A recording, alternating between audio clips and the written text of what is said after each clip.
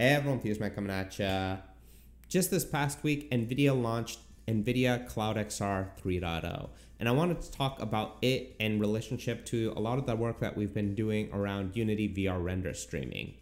And real quick, before we dive into this video, I wanted to know down in the comments below if you knew before this video that CloudXR 3.0 had gone out, or if you even knew about what Nvidia CloudXR was, because quite frankly, at least as far as I can see in terms of VR news, it's rarely being talked about. Real quick, what is Nvidia CloudXR? It's a product that they've been working on for the last 3 years up to this point, and it is a plugin, if you will, to SteamVR and OpenXR that turns the SteamVR compositor into a adapter that connects basically over the network to a VR headset. The idea there would be that you are connected over a network, kind of very similar to Airlink, and you can send your input from the headset to this server or Windows PC for that matter. It will then render out any OpenXR compatible game and send that frame data over the network back to the headset. Very simple terms, this is pretty similar to all of the work that we've been doing with VR render streaming, where you integrate an SDK into your Unity application. From the editor, you can then go ahead, hit play, and those frames are sent over the internet to your web browser for you to view within WebXR.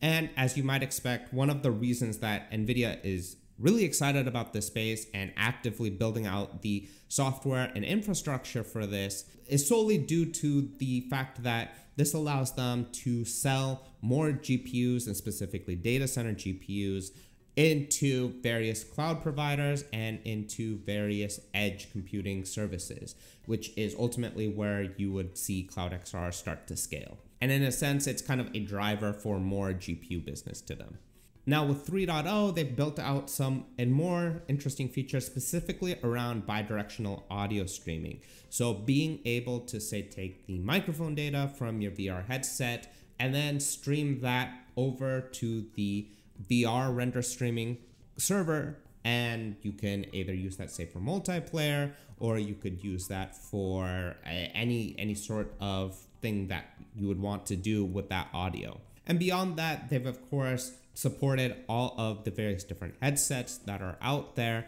that make it possible from the headset perspective to connect to any server. And that's a spectrum. They're supporting a wide range, obviously with Oculus Quest being the primary one, but also leveraging it for augmented reality, as well as for some of the smaller headsets, whether that be for PC VR or even HTC Vive standalones. So if Nvidia is doing this amazing work, why in the world am I even spending any bit of time looking at Unity render streaming for VR?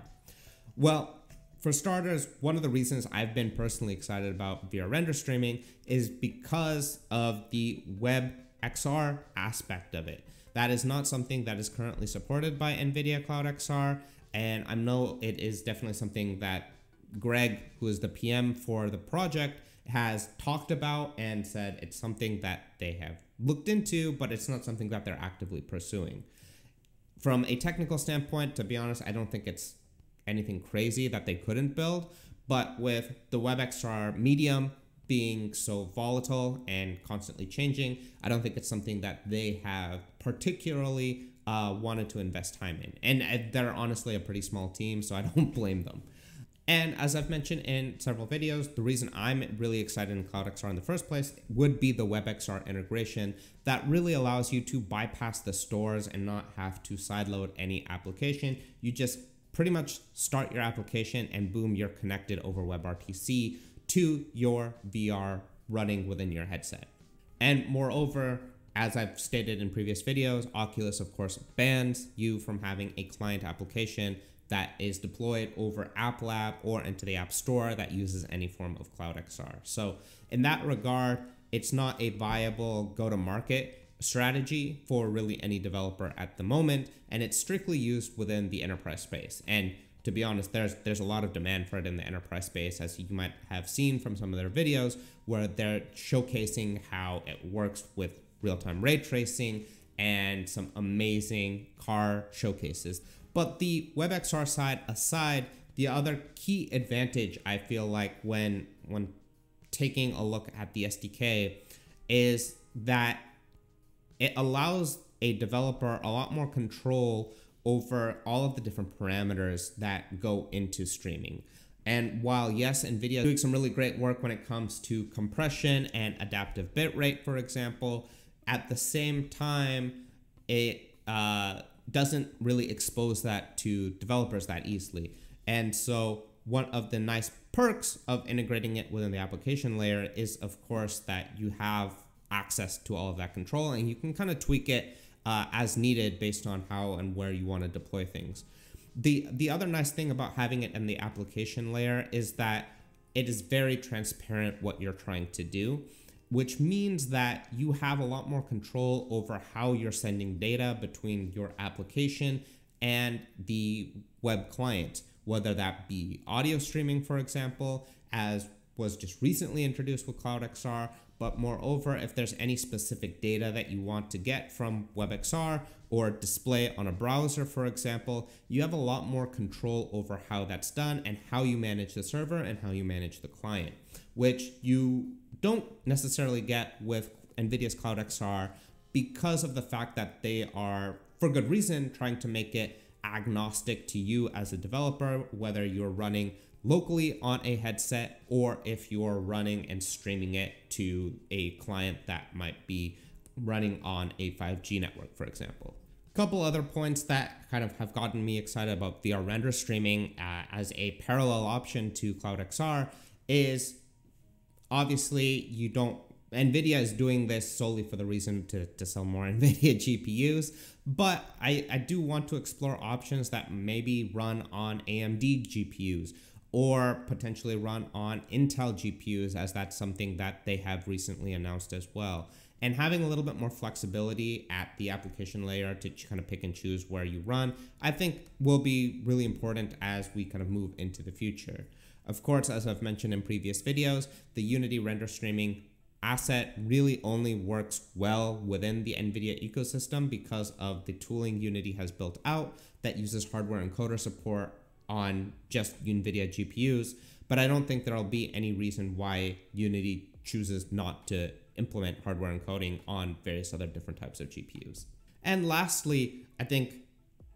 as I've kind of hinted about, giving control to developers to really kind of choose how they want to integrate streaming into their applications, that there's the open standardness of it. I think NVIDIA and 3.0, NVIDIA has made a lot of steps in exposing their APIs and making it a lot more friendly to work with. But to be honest, it's still not perfectly easy. And so one of the goals I had with kind of open sourcing the work that has been done with VR render streaming is to make it some more of a community-driven effort to how you could ultimately build out these solutions and optimize the networking and provide some open tooling that people could actually develop and contribute to as far as building out VR render streaming solutions moving into the future.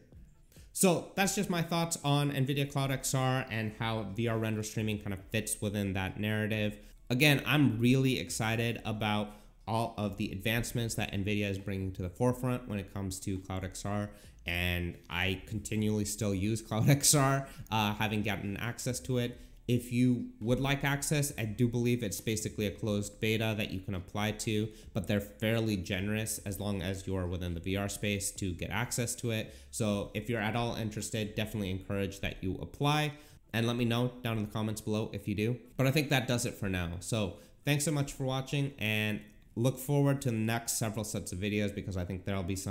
a lot of interesting stuff that we start taking a look at when it comes to VR render streaming that I can't wait to share. So until next time, this has been FusedVR, and I'm signing off.